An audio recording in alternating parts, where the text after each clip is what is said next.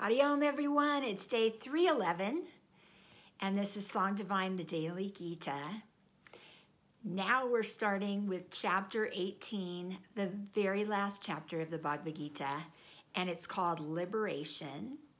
And whereas chapter 2 was kind of an overview of what happens in the Bhagavad Gita, what the discussion is going to be like, chapter 18 is kind of like a review, a looking back at some of the big lessons to kind of remind us of everything. So it's a long chapter, but it's really good and it's really intense. So we start off with Arjuna asking Krishna a question, as he does typically at the beginning of the chapters.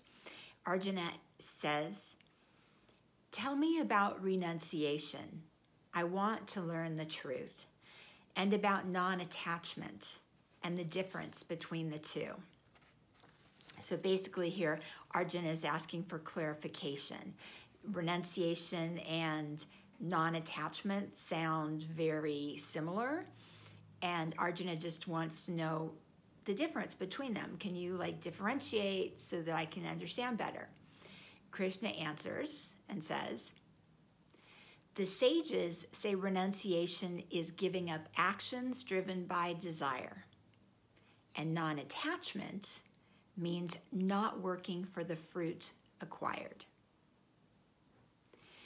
Renunciation is an outward giving up of the actions driven by desire. For example, we could give up sugar or alcohol or give up staying up late at night.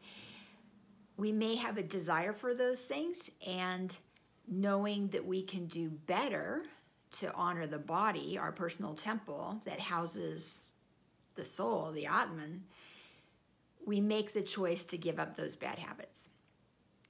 That's renunciation. Now, non-attachment is more of an inward giving up of the fruits or the rewards of any of our actions.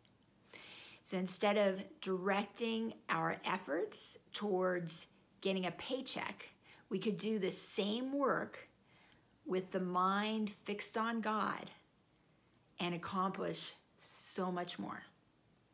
We basically see God as working through us in any action that we take. Okay, have any questions? Ask in the comments below. I may not have the answers, but Krishna has a lot of answers, so you may just find the answers in future verses. Cool. See you tomorrow.